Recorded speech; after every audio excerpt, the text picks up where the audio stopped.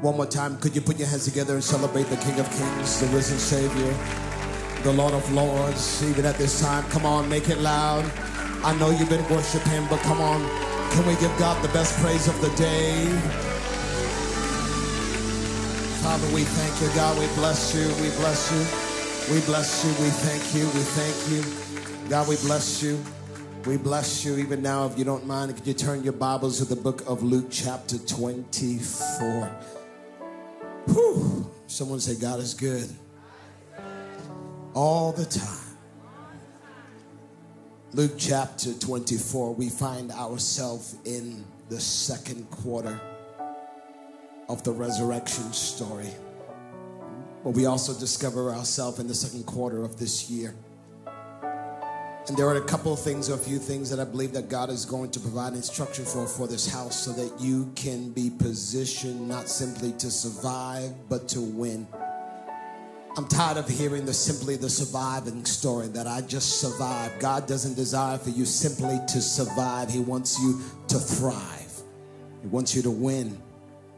And so as is customary in this house, I know you've been standing for the last 3 seconds or 30 minutes or something like that. But would you mind standing one more time as we honor God's word by reading together in unity?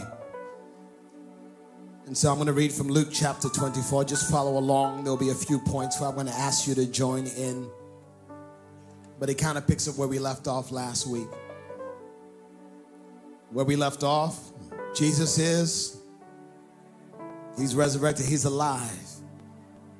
And we saw Peter and John, they went all the way into the tomb in First John, then John went in and got the full revelation. But the Lord appeared to a woman first. We'll talk about that in a moment. In fact, let me talk about that right now. If you understand the context of the times, if this word was going to be fabricated, they would have never made it that a woman would have seen Jesus first. Because understand the context of the times, that a woman would not necessarily be the one. If Jesus was going to appear to anyone, it wouldn't be to a woman. But ladies, let me tell you before I go any further, there's such affirmation of truth that the Lord would appear first to Mary Magdalene, someone who didn't really meet the qualifications for her legacy of a lifetime of being pure. She didn't meet the conditions of being someone that looked the part, that walked the part, that did the part, but she was one that was worthy. So let me tell you something, sons and daughters, if you are worthy, doesn't matter your background, it more matters your foreground. But this is what it reads, Luke 24. That same day, 2 of Jesus' followers were walking to the village of Emmaus, which was 7 miles from Jerusalem. That same day, meaning that same Sunday, Jesus resurrected. Verse 14, as they walked along, they were talking about everything that had happened. As they talked and discussed these things, Jesus himself suddenly came and began walking with them. Isn't it so beautiful that Jesus just comes even in the midst of our confusion and our unbelief? He walks with us. He's not one that has someone else do the work for him. He's the one that says, I sent my only son, and he will walk with us. Verse 16, but God kept them from recognizing him. And he asked them, this is Jesus now, what are you discussing so intently as you walk along? They stopped short, shocked, surprise, and sadness written across their faces. And then one of them, Cleopas, replied, you must be the only person in Jerusalem who hasn't heard about all the things that have happened here in the last few days. And Jesus asked, can we say how Jesus would have said it? All right, okay, wait, we got to do it together. 1, 2, 3. Good. Isn't that how sometimes Jesus responds to your? As if he doesn't already know. All right. Then some woman, well, let me go back. I skipped ahead. The things that had happened to Jesus, this is now them explaining, the man from Nazareth, they said. He was a prophet who did powerful miracles, and he was a mighty teacher in the eyes of God and all the people. But our leading priests and other religious leaders handed him over to be condemned to death, and they crucified him. We had hoped he was the Messiah. Let's rewind that verse 21. We had hoped he was the Messiah who had come to rescue Israel. This all happened 3 days ago. Can I pause for a moment? It's interesting that they call themselves, or they've been referred to as followers, yet they still have this moments of unsurety. Was he the Messiah? That we had hoped that he was the Messiah. Let me bring it towards today's context. I think sometimes we had hoped that God was going to do the thing the way how I wanted him to do it, but he didn't do it the way how I wanted him to do it. So I don't know, if he really is God. Then some women from our group of his followers were at his tomb early this morning. And they came back with this amazing report. They said, his body is missing. And they had seen angels who had told them, Jesus is alive. And some of our men ran out to see, and sure enough, his body was gone, just as the woman had said. Then Jesus said to them, you foolish people. You find it so hard to believe all that the prophets wrote in scriptures. Wasn't it clearly predicted that the Messiah would have to suffer all these things before entering his glory? Let me paraphrase this and add in some Hestonian language for today's context. You foolish people. You find it so hard to believe that God is with you just because you experience some trouble. Doesn't my word say, in this life you will have trouble? But doesn't it also say, but I will be with you always, even until the end of this age? And Jesus took them through the writings of Moses and all the prophets, explaining them from all the scriptures the things concerning himself. By this time, they were nearing Emmaus and the end of their journey. And Jesus acted as he were going on, but they begged him, stay the night, hang out with us, play some spades and some dominoes, since it's getting late. So he went home and hung out with them. And as they sat down to eat, he took the bread and blessed it. Then he broke it and he gave it to them. Suddenly, their eyes were opened and they recognized him. And it was at that moment, that's when he disappeared. Can we read verse 31 together on the count of 3? 1, 2, 3.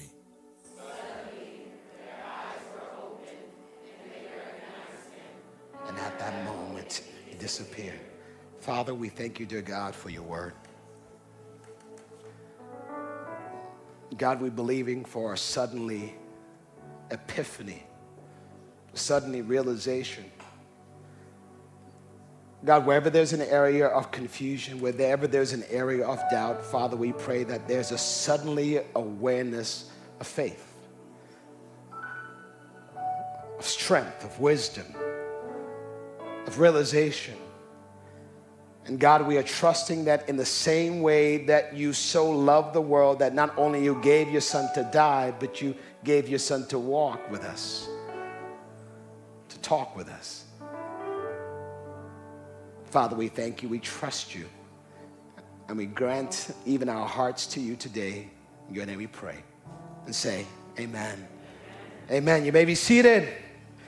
Give God a hand clap of praise. How many of you excited to be here today? Amen. It is Q2. And if you don't know what that means, Q2 is it's an awareness of where we are just in the terms of the year. And early in the year, we started out this concept or this challenge. We started out with this concept of this challenge of winning the year, or win the quarter, you win the year. And about how looking at the things that God wants you to do, whether in your personal life, your family life, your business, your future, and to be able to look at it not just from a 12-month standpoint, but from a how many months in a quarter? Okay. How many days in a quarter? Depending upon which month, it could be more. But good, 90, good. How many minutes? No, we won't go there. We're not going to do that much math. But we can probably make this association that if quarter one was the resurrection, or it culminates, or the end of quarter one in Jesus' life was his resurrection. Which, interestingly, this year, 2024, March 31st, was Easter Sunday, is when we commemorated and celebrate the resurrection of Jesus Christ. Then why did he hang around for the next 40 days? Like, I want you to understand something. I want you to imagine that you were working someplace, and then you put in your resignation. And then you're like, all right, folks, it's my last day. I finished all my work. And then the following week, you show back up in the office. And you're like, what? People are like, what's going on? And so I want you to think about that Jesus, he looked at even the finished work of the cross and said, I finished this chapter, but there's still something that I still have yet to accomplish. I would almost say that there are maybe 3 or 4 chapters in Jesus' life. Now, this is just coming to me now, so if I mess up, please blame the Holy Spirit. No, don't blame the Holy Spirit. Blame the vessel. But I believe Jesus first started out, he was with God, as the word declares in John 1, in the beginning was the Word, and the Word was with God, the Word was God, and through him all things were made, right? So from the beginning of time, Jesus existed in the heavens with the Godhead. It was at the time that man had fallen, and we kind of gave a little bit of that last week. Man fell, and we sinned, and Jesus, the Son of God, now said, I will go and pay the penalty for their sin, because without payment of their sin, that means our salvation would be as if we robbed it and stole it, and it was never paid for. The fact that your salvation has been paid for, you can walk out of the store without the beepers going off. Y'all know what I'm talking about. The tag has been taken off. What tag? The tag called the cost of sin. It's been paid. You've got receipts. What's the receipts? It's filled with blood. Not your blood, his blood. So someone say, I got the receipts. And so on the cross, Jesus says, it is finished. Okay. The price and payment for humanity's sin has been paid. And the Sunday morning on the third day, as we celebrated, and last week, but we celebrate really from every day. Once we become a believer, we celebrate the fact that he is alive and risen. But specifically on Easter Sunday, we really celebrate the risen Savior. That Sunday afternoon, he appears first to Mary Magdalene, then to the disciples or the followers on the way to Emmaus, and then after that, he appears to the disciples in a locked room. Okay, let me put it this way. Jesus had already done the work, but he still stuck around to activate the believers. So what's your Q2? What is your next? Remember quarter one was about, saving your pennies, cutting subscriptions, preparing for a pivot, thinking in quarters, designing in quadrants, right? That's what we talked about. So what is our next, now that we know that he's alive, now that we are saved, now that we are believers, now that we are trusting in him fully? I believe our language has to change from now what into Somebody got it. That we're changing from now what into now that. So now what is a response, or it's an expression that probably we've used before, but oftentimes it's followed by, am I going to do? Let me give an example. Now what? You just lost a job. And then the first thing you say is, now what am I going to do? It's not a statement of faith. It's not a statement of favor. It is oftentimes a statement of fear, of wondering what is going on. How am I going to make it? How am I going to survive? You know, you experience the loss of a loved one. Now what? Or maybe sometimes if it's now who's going to do this for me? And I'm not trying to minimize the weight of the loss, but I'm trying to help you quickly modify your language from speaking in despair and bewilderment and not sure what's happening into understanding. But now that this has happened, this is what is destined for my life. So moving from fear to faith, from being worried to now having a sense of wonder. Now, what? Can graduate to now that. In the passage that I shared that we just read from in Luke 24, it is considered to be the third recorded appearance of Jesus. The first one is in John chapter 20, and he appeared to Mary Magdalene. You remember last week we talked about how John and Peter had a foot race. And John got there first, and then Peter ran past him and went in. And John now going in gets the full revelation, which is why he's probably called the Revelator. And wrote Revelation. Y'all didn't get that. Maybe you get it later. And after they had went back and so forth, Mary was in the garden. She was crying, and she assumed that the person in the garden was a gardener. And she's like, if you have taken my master, please bring him back. This is Jesus. And he appears to her, and he says this one word, Mary. As soon as she hears her name, she replies and says, Rabboni, which means teacher in the Hebrew. And so she's rushing towards him to hug him, and he says, wait, stop. He says, don't touch me. I have not yet ascended to my Father. Now, I think in the context of, and I'm just trying to think that if I just have this huge celebration of, if I just got out the grave, I'm going to be feeling pretty good about myself. Just so you know, I don't know about you, but I'll be like, yeah, can't touch this. Okay, no. I'll be feeling pretty good about myself. I probably would like, okay, let's call a press interview. Let me show all the haters about what God has done. Look at me now. Look. But yet Jesus took the opportunity to make these personal interactions with people that otherwise would be overlooked. I think that says a lot about even what God desires with each one of us. He wants to see you personally. Like, he doesn't want your relationship with him is to be a hand-me-down. All right. Anyone grew up in a household with hand-me-downs? You had an older brother, an older sister? Okay. All right.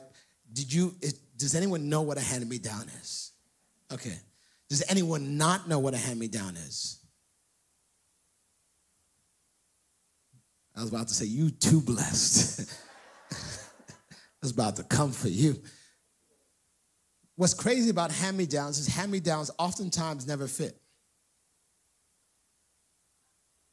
And sometimes, and if you're really blessed, you get hand-me-downs from someone of the opposite gender. Then just like girls, you get a hand-me-down from your older brother, vice versa. But faith can be stimulated by your ancestors, but true faith can't be handed down. You've got to know for yourself. As much as Joshua made the assertion, as for me and my house, we will serve the Lord, if his household didn't match up to what Joshua said, they ain't going to see the pearly gates of heaven. It doesn't matter what how much your grandmother prayed. If your grandmother prayed and you never listened to one of her prayers, then you're not going into the place that she prayed about. But Jesus is so loving that he says, I don't want them, I don't just want them to experience salvation. I want them to experience revelation. Because salvation, we all have sinned, we come short of the glory of God, and it's by the forgiveness of our sins that we can now have relationship with him. But God doesn't want you to stop at salvation and not have the true revelation of who he is, but also of who you are. Amen? So 7 times Jesus appeared. How many times? Okay, 7 recorded times he appeared. Even though I would believe he appeared hundreds of times. But 7 times recorded in Scripture, he now appears to his followers. Time number 1, Mary Magdalene. Time number 2, it was the passage of Scripture that we just read, and that was the followers on their way to where? To Emmaus, okay? On the road to Emmaus. Some say Emmaus, but it's probably Emmaus. I want you to look at just their journey for a little bit. There's 2 of them. So if I can just get 2 people, any 2 people stand up. All right. All right. Now, if you stood up, then whoever's next to you needs to stand up too. So go ahead. Will, you were standing up too. Just in other words, y'all pair up. Just all right. Thank you. All right. Just walk. Just walk around to Emmaus. Go ahead.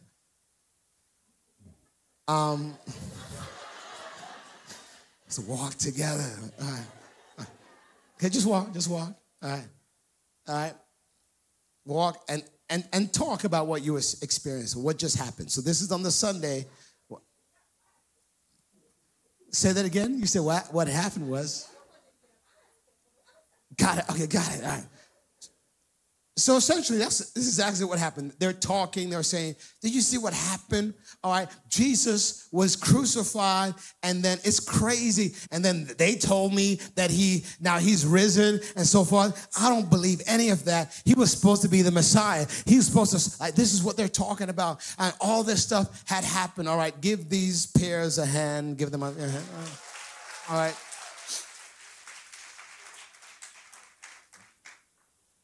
And so the second time Jesus appears, and so he appears to, and this is going to be our base scripture for today. I'll talk about the other 5 appearances very briefly, but this base scripture, he appears, and as he shows up, what's very interesting is that he walks with them.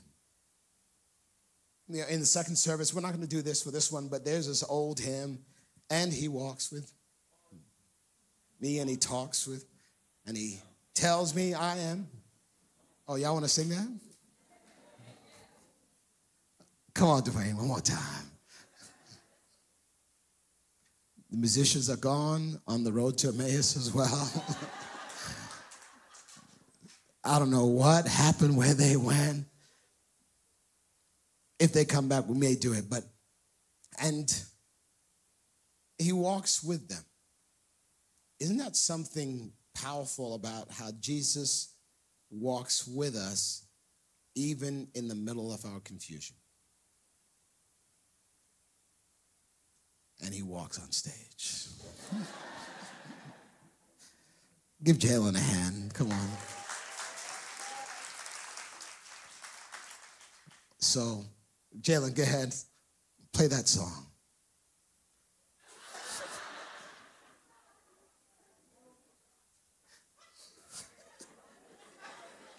We're waiting. The online audience is waiting. The overflow room is waiting. And he walked with me, and he talked with me, and he tells me soul. For the joy. For the joy we share as we tarry here, no earth has ever known. Y'all know this song? For he walks with me and he talks with me and he tells me I am his own. For the joy. For the joy we share as we tarry, no other has ever known. So this is probably the song that they were probably singing on the way. But can I tell you, this is the song that the heavens has written for you. And whether you know the song, meaning maybe you are familiar with it or you're not familiar with it, and I love the way how we can even take the roots of some of these rich hymnals and immerse this with even some of the things that we're singing now. But the truth is the same, that he walks with us. He talks with us. I mean, I want you to think about that. He just got out of a tomb. I don't even know if he showered. I don't. But his first assignment was to speak to people who were in despair, who were lost, who were wondering, who's wondering, what now? So he could activate them into now that. And isn't that a beautiful thing about the Savior that we serve, who is willing to walk with us until we get it? Because if I'm honest, some of us, we didn't get it the first time, second time, the 17th time. Some of you, God is still working. God is still waiting, like he's counting. He's like, come on, son, come on, daughter.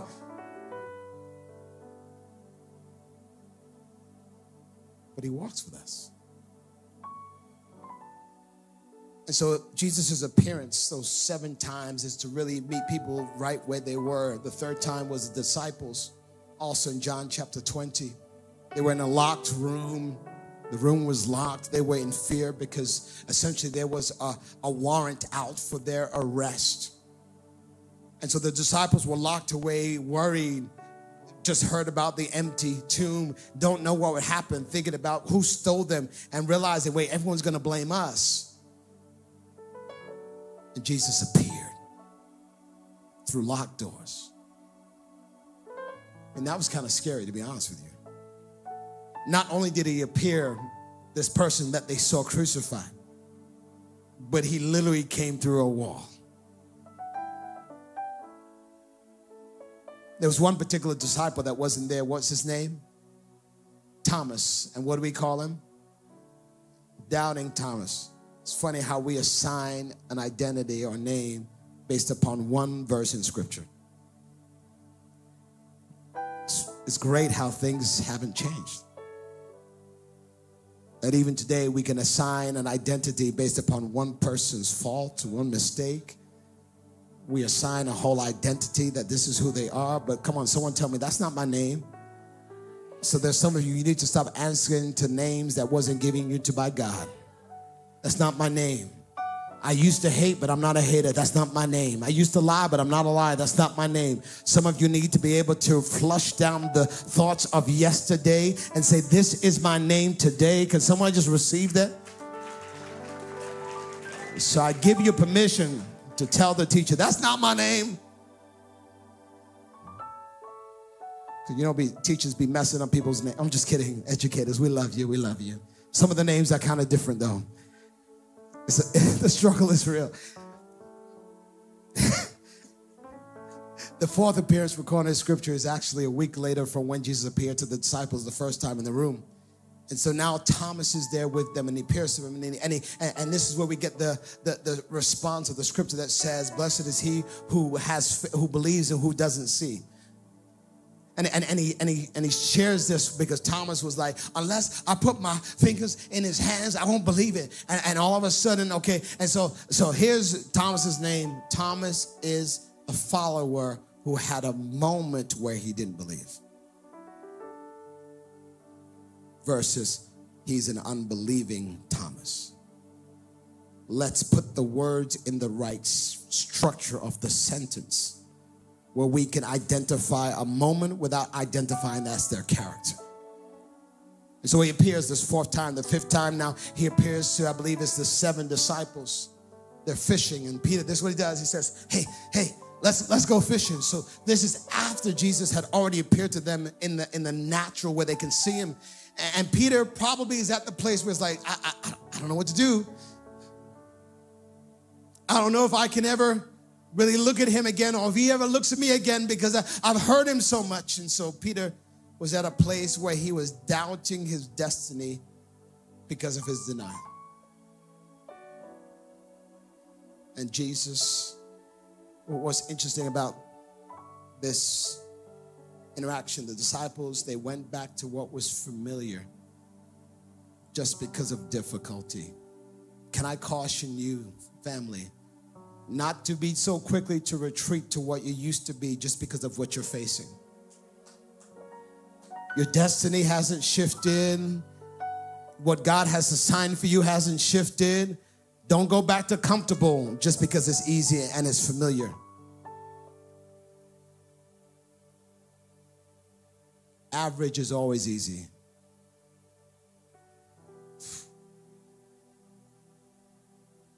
Greatness, that takes hard work. That takes you waking up in the morning earlier than anyone else. That takes you praying when everyone else is sleeping. That takes you writing and dreaming when everyone else is doing something else just that's purely entertaining. Greatness requires you to do the seemingly impossible. Jesus appeared to Peter and the other disciples, maybe just to affirm that. What was also interesting about that passage of scripture, if you recall, is that they're fishing all night long. They catch, how much fish they caught? Nothing. They went back to what was familiar and they had zero success. Family, when you are called, when you try to reinvigorate what you've been called out of, you will fail. It will never have the same taste. It will never have the same potency. Those that are recovering from certain things, I declare over you today, if you pick that up again, it won't even do what it used to do. If you pick up that glass, if you pick up whatever that influence is, that it will no longer, you don't even have the taste for it any longer. It will no longer satisfy you the way that it did. Because God says that's not what really is your appetite. But Jesus gives them the instructions, cast the net on the other side. You remember this? I've been fishing all night. He says, throw the net on the other side. And they do, and they catch all this fish, and all of a sudden they recognize, oh, wait a second, Peter said, that's Jesus on the shore. He throws off his outer coat, he jumps into the water, he swims to the shore. What's interesting is that as he gets to the shore, Jesus is already cooking fish while they were trying to catch fish. Oftentimes, the things that God wants you to do is not because he doesn't have the capacity within himself to do it. He just wants your obedience.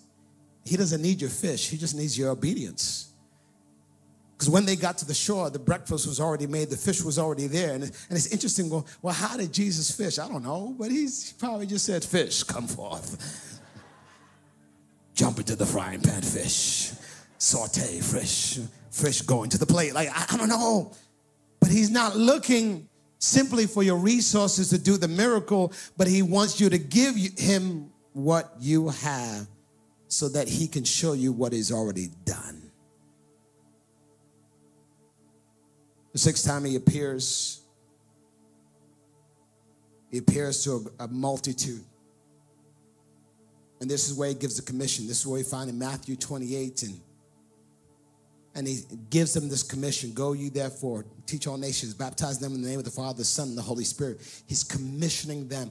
I believe that Jesus' responsibility post-resurrection was to activate the church. Because if all you had was the resurrection without the instruction, you would have been satisfied with salvation and you would have never done any evangelism.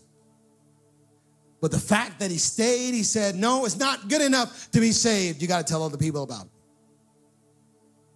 I think that's what he's saying to us too. It's not good enough for you to come to church, come to the house of God, look good, do your little two-step, praise the Lord, tap the offering basket, all this wonderful. No, I need you to be a voice in the wilderness of today's culture, and I want you to declare the wonderful and unmatched works of the Lord. I need you to be someone that goes, therefore, and teaches the nations. And so we find that that's the sixth time. The seventh time is in Acts, I believe, chapter 1. And this is the seventh recorded appearance. And in Acts chapter 1, this is as he is getting ready to ascend, he gives them a promise. Go to Jerusalem and wait until the promise that I have for you. I know a lot of us, we have a waiting problem, waiting challenge. Like we don't want to wait. We order an Uber, it says take 15 minutes, cancel. We do. We don't want to wait. Some of y'all probably did that this morning. That's why you're late.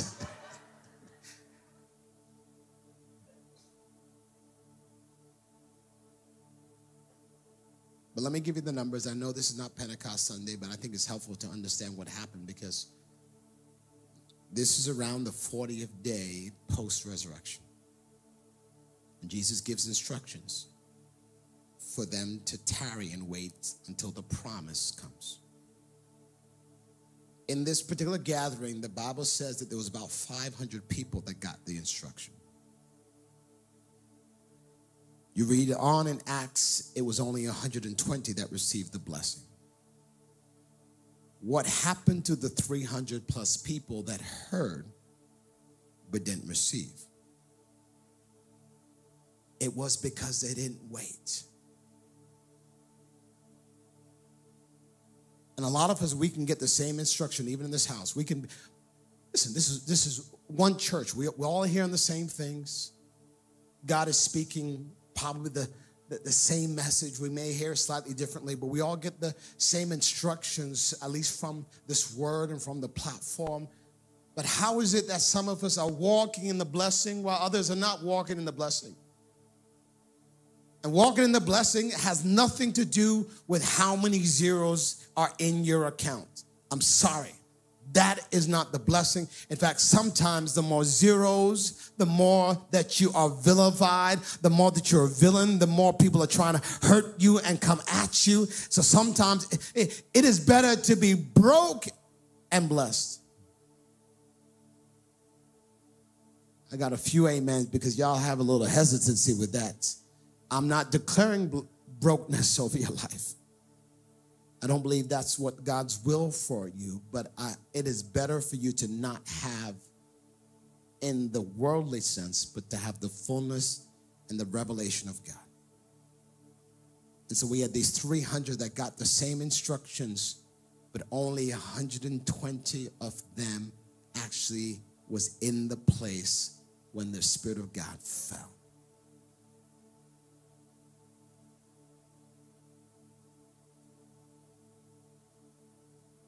Now what? It's a response oftentimes to difficulty, despair, and fear. It makes you think of imagery such as children who maybe are in a chair, like, now what? That's what it makes me think of. Please don't take this the wrong way, but don't be a spoiled brat just because things don't go your way.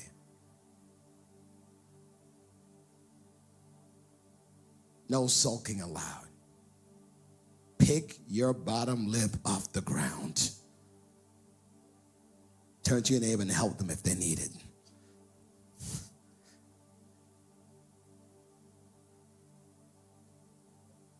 let's not stay too long in that space. But now, okay, scenario. And then I'll get to just the Q2 strategies that I want you to implement, even based upon what we just read. I just lost my job. They just repoed my car. The response is, now what? Yet a believer has the ability to quickly maneuver from what they've lost to what they've now gained. So now what is not just simply, well, I'm going to fold my arms, but now that I have more time to build the business idea that I have been running from, because I've been tied up working for someone else that doesn't value me. Now that I have the time, I'm going to put it to work. And so I think it's very important that we get very nimble at pivoting, which is an offensive move, not a defensive move. Now that isn't simply a response to bad news. It is a step towards better decisions and a better arrival at the end result. So now that you have more time, my friends, I ain't got no more friends anymore. Now what? Well, now that those fakers left,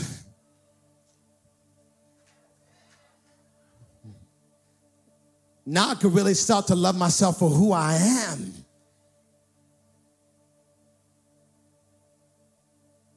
And I believe what Jesus wants you to know today is that he's stepping into your now.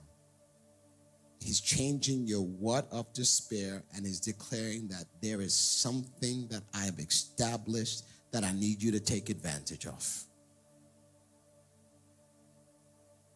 So how does this connect to Q2? I want you to write these down. Not all of them will be on the screen, but there are 3 things that I want you to do. Remember we started this year about getting light. How many of you saved some money last quarter? Some of you.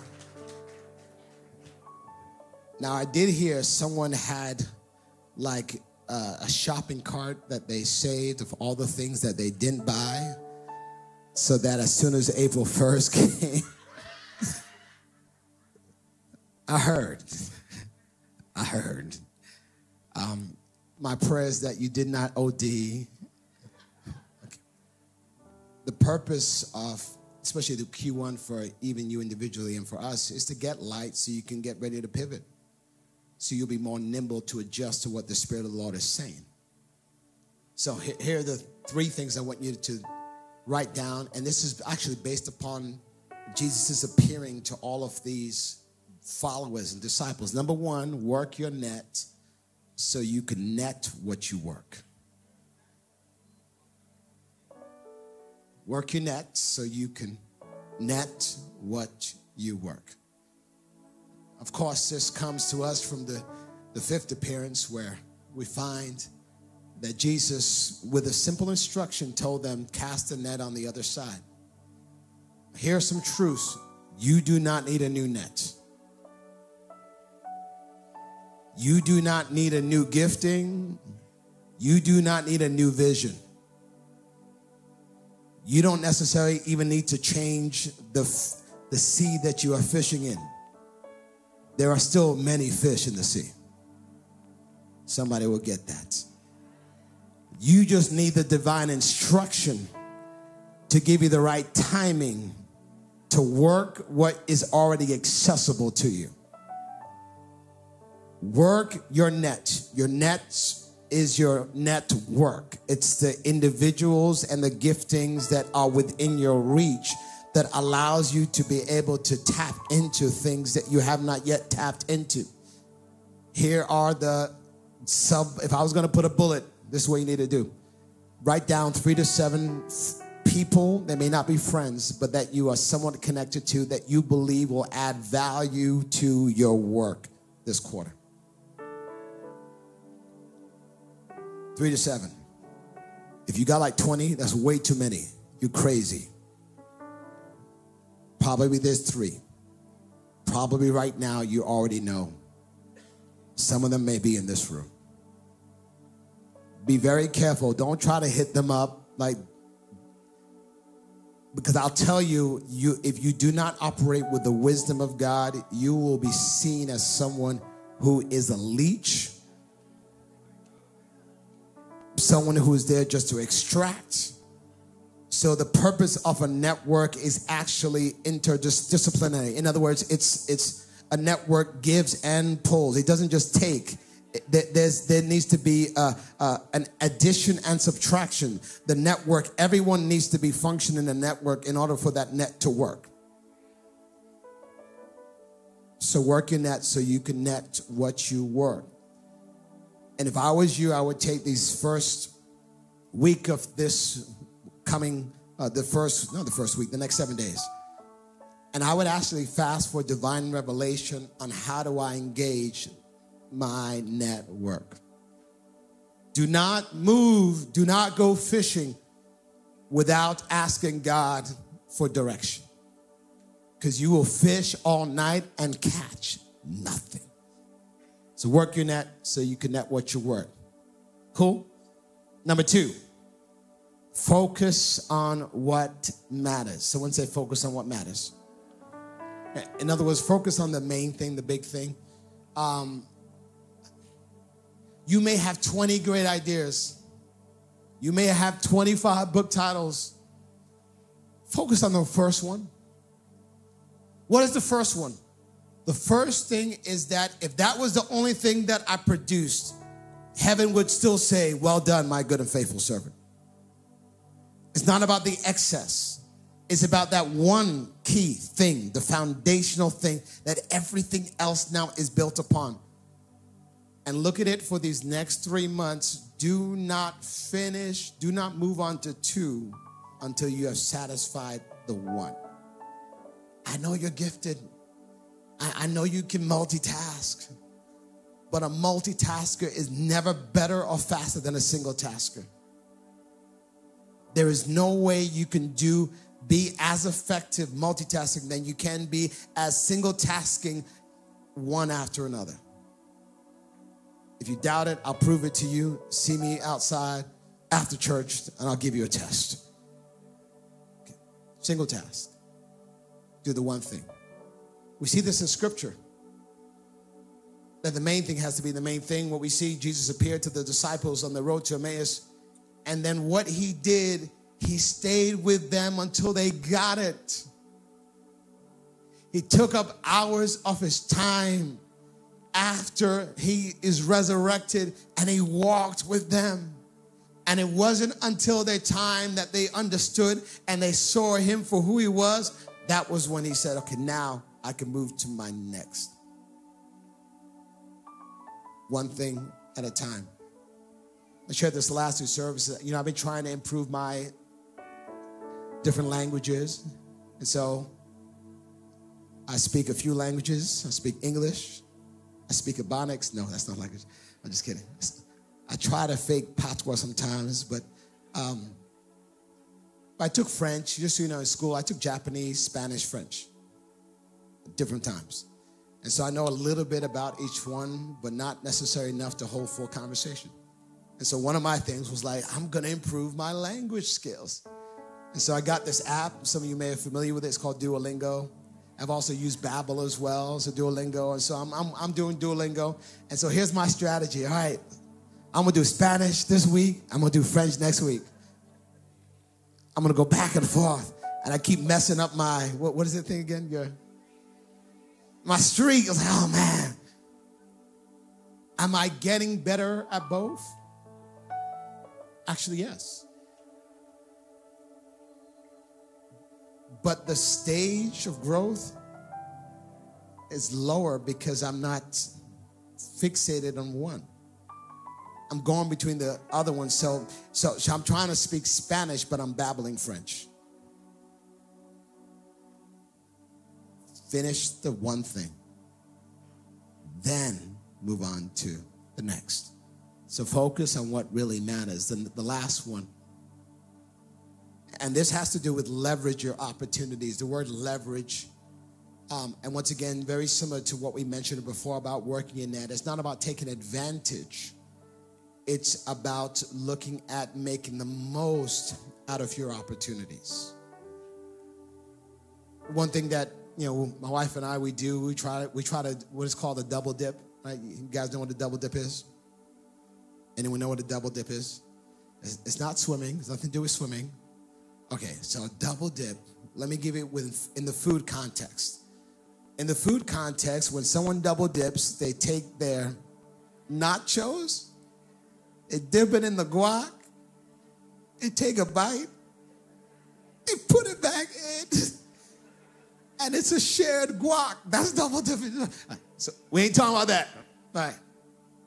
But the concept of double dipping is to take advantage so that whatever you're doing, there is double benefit. I'll give it to you in the travel sense. It was a few years ago, my wife and I, we were invited to be in South Africa to do some ministry.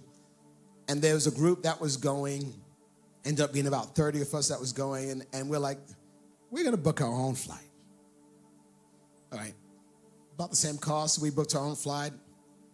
And so we're going to South Africa. And so we said, I wonder if we could make a stop before we go to South Africa, since we're already crossing the Atlantic Ocean. So we went online. We found an airline that did that. And so we ended up spending 2 days in Dubai before we went to South Africa. And then when we coming back, we spent another 2 days in Dubai before we got back home. It was an extended layover, but it wasn't something that we did by accident. It was done by purpose. Take advantage of your layovers. Do you know the cost differential between us flying straight with a 2-hour layover versus a 2-day layover? What would you guess the cost difference would be? $10.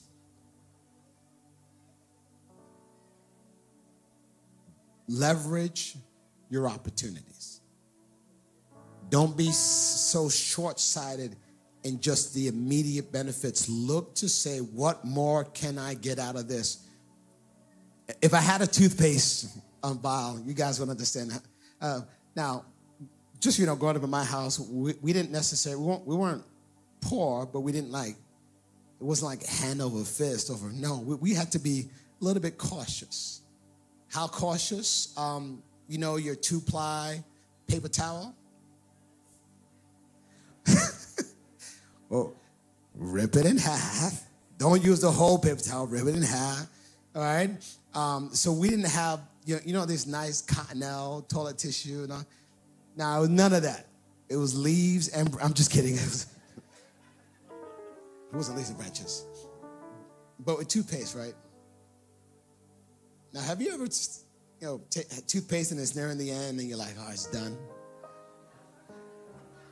What you got to do? What you got to do? You got to cut the top, right? But then you also got to get the bottom, and then you start to roll it. Let's be saved when we talk about roll it, okay? Come on, now you roll it. You roll it.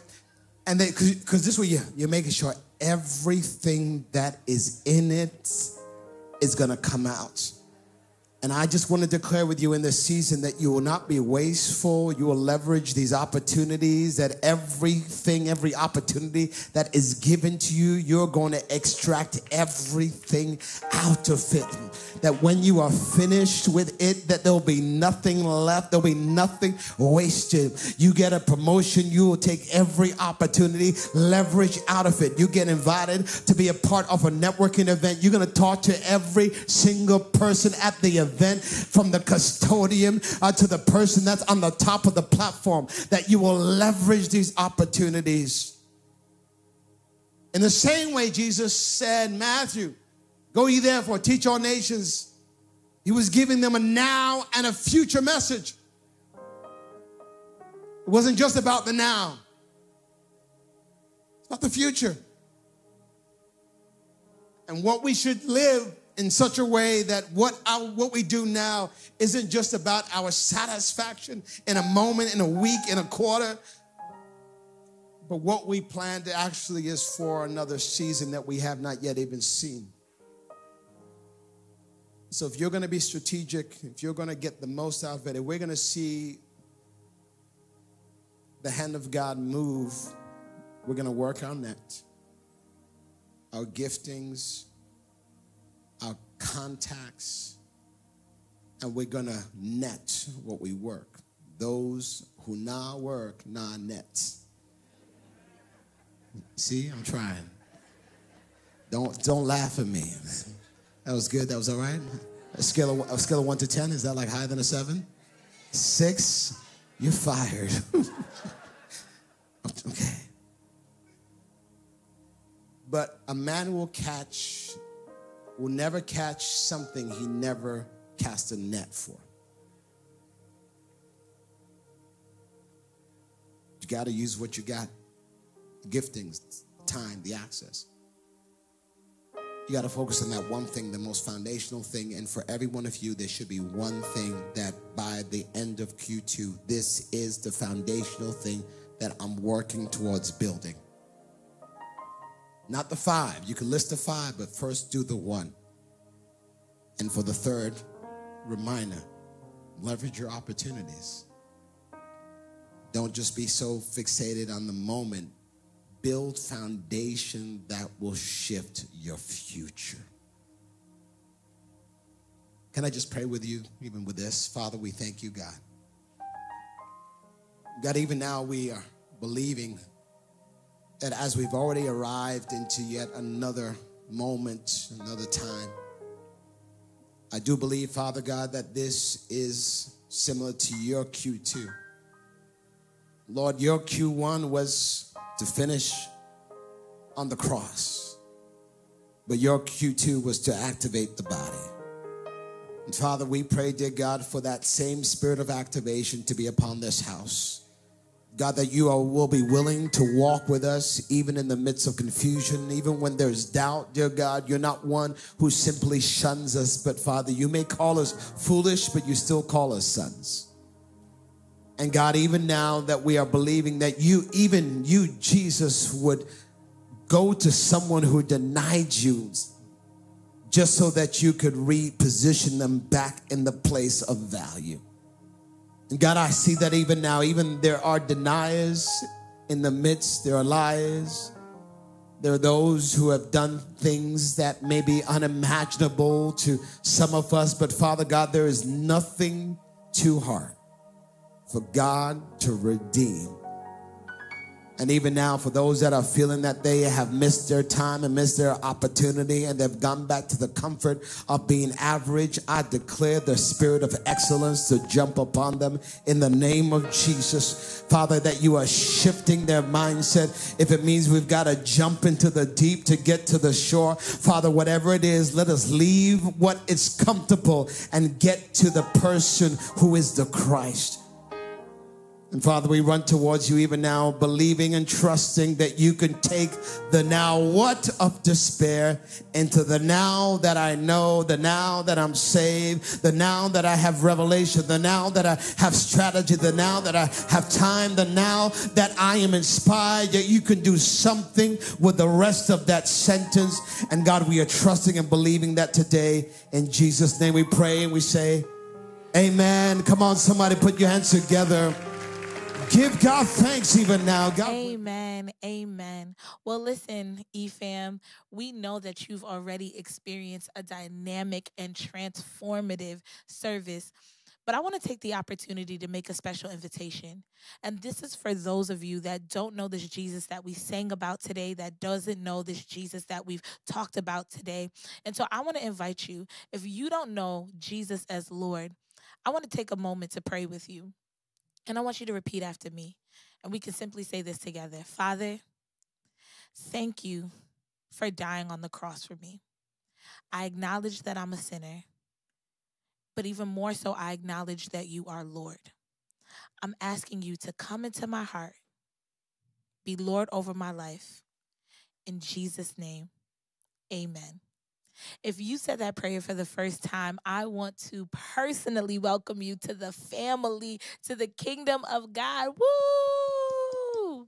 That's it. We're so excited. And listen, we want to journey with you. If you made that decision for the first time, I want you to text the word I am free to 97000. You're going to text I am free, one word, to 97000. It's going to push back some information to you, and it's simply going to just allow us to journey and walk with you. And so we're excited to do that. You are family, and we just thank you so much. So even now, we want to thank you for tuning in. We know that this day has been filled with powerful worship and an amazing word starting off our quarter two. And so we just want to say we love you. And we are so glad that you are a part of the family. So I'm going to pray this prayer of declaration over you before we end. So, Father God, we thank you. I thank you for each person that's watching today, God. I thank you that even as we're going into quarter two, God, that we are still holding on to your word, Jesus. I thank you that we are standing firm in your word and firm on the foundation in which you set. So, Father, even now, oh Lord God, I thank you for just our EFAM. I thank you, Lord God, that you've met their needs, Father. And I'm just declaring, Lord God, that even as this week goes forth, that they will hold on to your every word, that they will walk with faith, that they will sharpen their weapon of warfare, and they will move according to purpose. In Jesus' name, amen. EFAM, we love you. Tune in next week. See you then.